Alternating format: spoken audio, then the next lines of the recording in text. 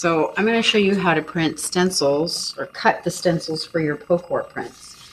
And basically what Pocor printing is, we have stencils that we ink and we arrange on our plate, and then we lay wet paper on top. Pretend that's all inky. And then you lay wet paper on top, and then you, voila, get a print.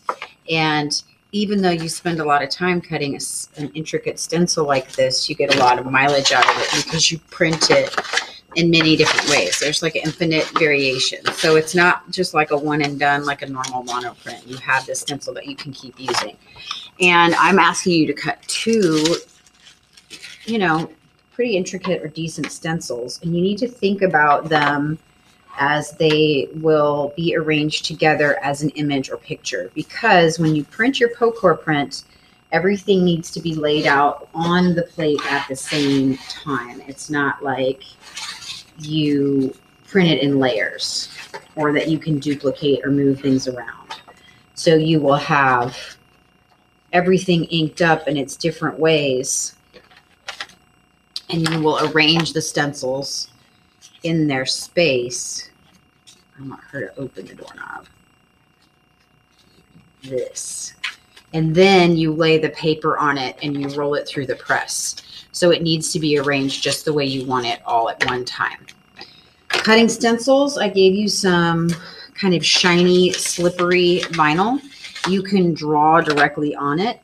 It seems to do better on the little bit more matte side to catch a drawing. And just as when you're drawing the stencil, you got to think about what's not going to fall through. So if I was going to do an eyeball, the ball would fall out. So I have to kind of compensate for the way that a stencil works so that I don't lose any pieces, or else we'll get,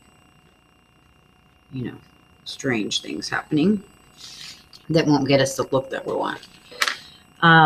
I am using you could use something like a coloring book or a sketch for reference. I gave you a piece of carbon paper. It's in your OSH kit, in your bigger folder, I think.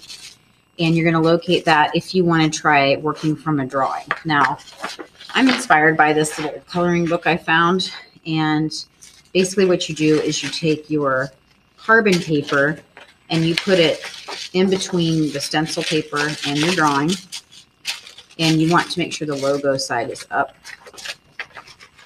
And then you take a ballpoint pen and you press around your areas that you need to know where they are. And it will then transfer onto the stencil paper so that you know where to cut when you want to remove the stencil. So here's when I started. Basically, I do what I can with scissors, and then I switch to an X-Acto knife. If you don't have an X-Acto knife at home, do as much of the hard work as you can with scissors, and then bring it in to finish the rest here at school. But this is the kind of thing you can do at school or at home so that we have fun with the actual printing part at school.